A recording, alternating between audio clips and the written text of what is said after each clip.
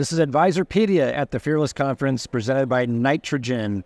And we're here with Brian Hamburger, who's the founder and president of MarketCounsel. Welcome, Brian. Thanks for having me, Doug. Good to see you again. You are out there and you're everywhere.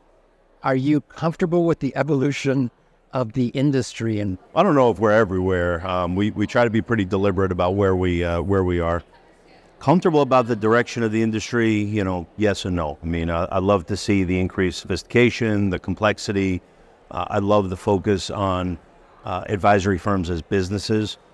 But I do sit back, every evening and wonder whether we're spending a little too much time on the business of investment advice and a little, maybe not enough on the practice of advice. And maybe we're losing some track over what's most important, right? Which is the client, or the end investor.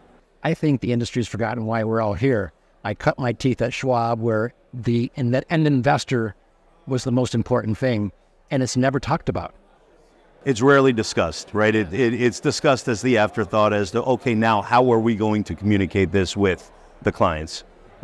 Whereas, sitting in a room 20 years ago, that's where the conversations began.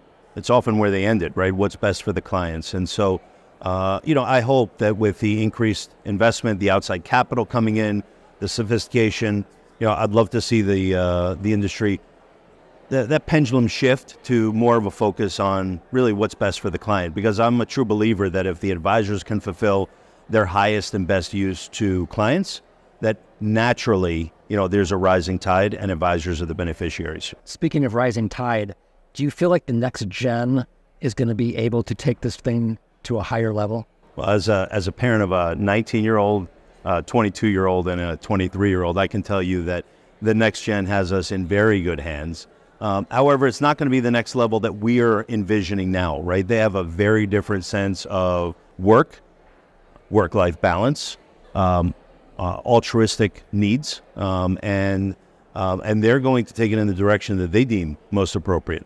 And so they are going to take it to another level. It just may not be aligned with what you and I sit here, as the bald guys in the room, and what we envision as the next level. I think we've got some really interesting times to come with the next generation. Yeah, and before we got on camera, you were talking about how are they going to be able to be locked in all day with people? Yeah, it's tough. That's going to be a challenge. It is tough, right? I mean, this is a people business at the end of the day. And, the way that next generation generally consumes information is with multiple screens, different data inputs. They're far better than us at processing a lot of information from different sources and synthesizing that and then communicating it. They'll communicate it differently as well. But, this is a people business, right? We've forged relationships, shaking hands and sitting down across from the table from one another. And spending time, right, getting to know one another, I fear that that's a tall order for that next generation. They're going to have to be very deliberate in their attempts to accomplish that. So let's talk about your conference. Oh boy, come on. We have to. We're at a wonderful conference here, the Nitrogen Fearless Conference. Let's talk about yours. You're always the probing reporter. Can I get another interviewer? You're always a probing reporter trying to pull more information from me. Yeah. Okay. Hang on. Really? I can? Yeah.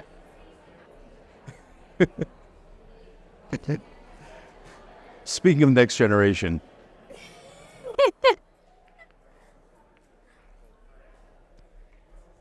Speaking of the next generation, I'm here to ask some questions now. So your conference is coming up again.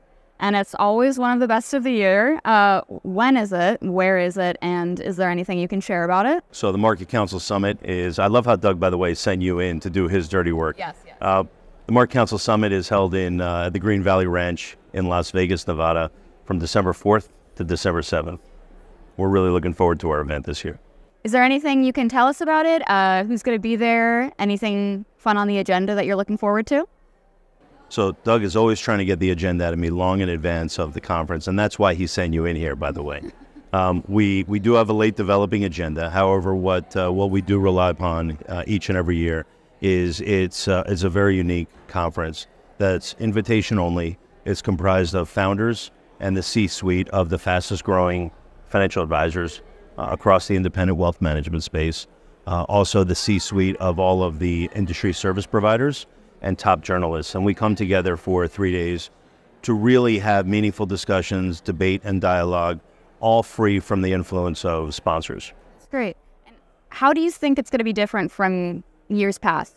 Is there anything different or new that is going to be brought to this event in particular? It's a good question. You know, we sit down at the end of each event every year. Literally at the event, we sit down and we capture an after-action review that takes 3 to 4 hours, and we list out the hundreds of things, small tweaks that we would like to make to bring about continuous improvement each and every year.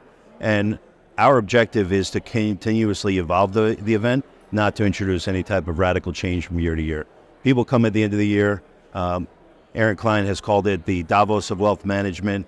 Others have called it the industry's Christmas party or holiday party. We're okay with either of those monikers.